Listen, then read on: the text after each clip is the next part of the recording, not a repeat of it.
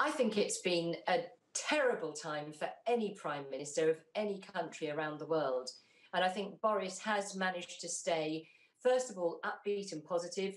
Second of all, absolutely determined to get through it. And thirdly, he really does care. You can see he really cares. But is he a good Prime Minister for a crisis? Yeah, I think he is. He doesn't want to take away people's liberty. And in a way, that's quite reassuring.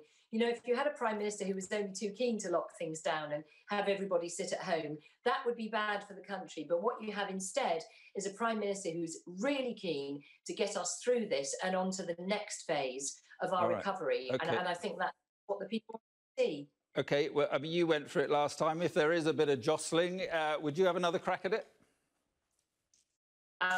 We are sticking with this Prime Minister. OK.